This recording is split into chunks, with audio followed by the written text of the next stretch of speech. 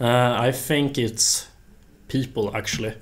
Like all bugs and vulnerabilities out there either come from like misconfiguration or like missed best practices in software.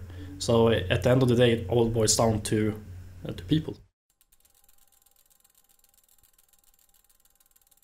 There is a lot of things you can do to help them be secure, because we can expect that they don't really know IT security, right?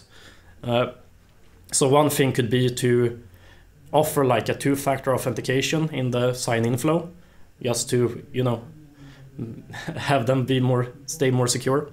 It could be a good idea on the sign up to recommend them to use, say, a password manager like 1Pass or a LastPass or something similar. And as we've all heard, like a lot of websites have been hacked recently and database credentials have leaked. So criminals take advantage of this.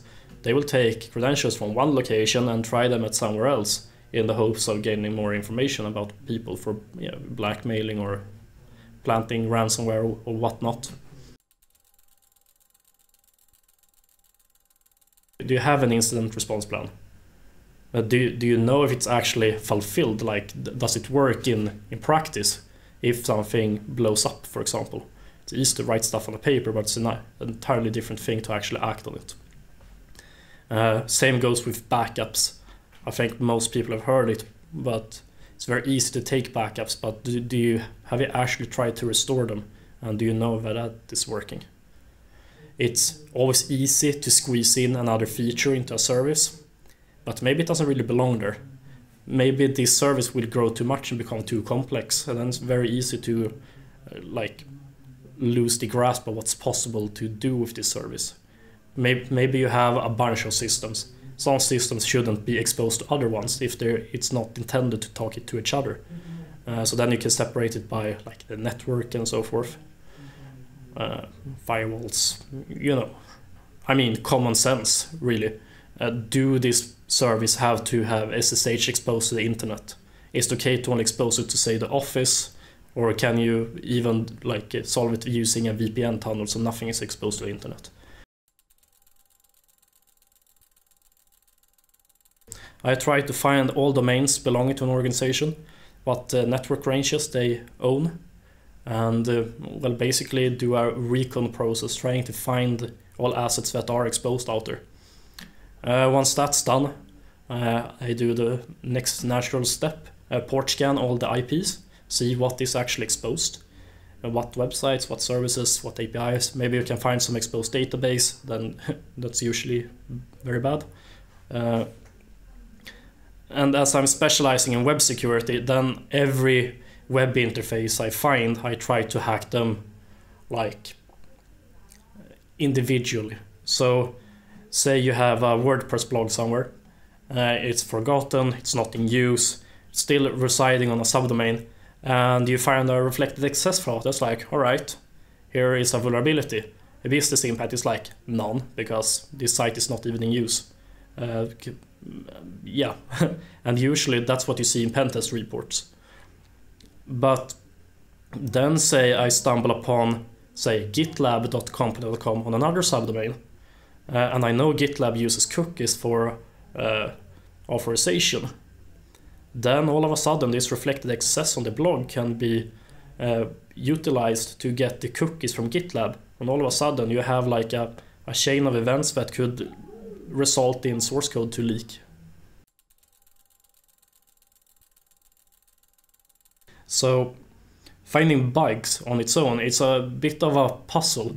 Like I get motivated by finding individual bugs and then trying to put them together into a chain, basically.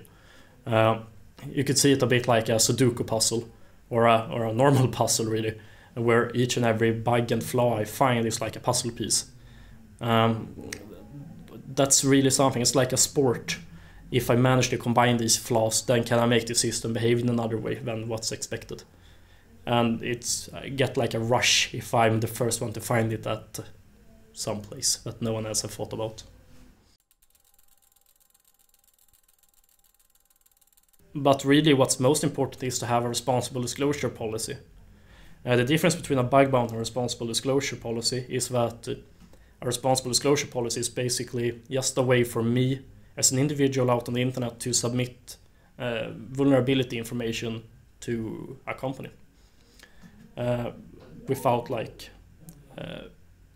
risking a lawsuit against me. So usually me, other developers, other security professionals find flaws on systems, but usually like you say it like, yeah, here's a flaw, but I don't really dare to report it because you never know what happens. Is it really worth it? So then you skip doing that. But if I know there is a responsible disclosure policy, then of course I will send it away. The only thing you really need is like some page somewhere saying like any vulnerability you can send to security@company.com. That's it. Of course, you need to be able to handle these vulnerabilities you get. So you need to set up some procedures, maybe put up a Hall of Fame site to show or like to, how should I say, highlight the researchers that have reported vulnerabilities to you, to give something back. Doesn't have to be anything other than that, really. If that's working, it's working fine for you, then it might be worth taking the next step, doing a proper bug bounty, which means paying for vulnerabilities. You'll get an entirely different pressure on your platforms because people are motivated by money usually. But yeah, I think that's the next logical step thereafter.